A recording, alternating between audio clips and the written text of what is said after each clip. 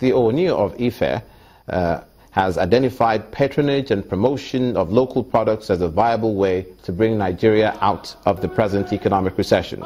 Speaking at a summit on agriculture in Ile-Ife, Osun State, he and other speakers at the summit all agreed that the patronage of local products will ensure the circulation of money across every sector in Nigeria, and in return develop the country's economy, as the local productions will increase automatically.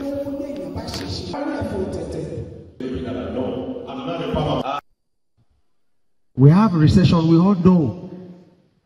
But how are we going to come out of it? We know dollar is going up every day. It's not coming down. We know that. The simple problem is we are not patronizing ourselves enough in this country. We depend on importing everything. But I want to challenge our government and our leaders today. Let them start with their approach. First, let them lead by example. The contract they are signing on their table, what is the local content inside that contract? Let them make laws that will support growing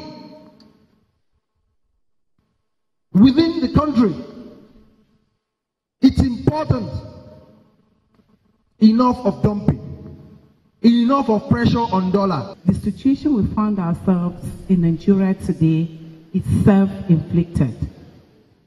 We have no business being poor because Africa has the largest arable land in the world today.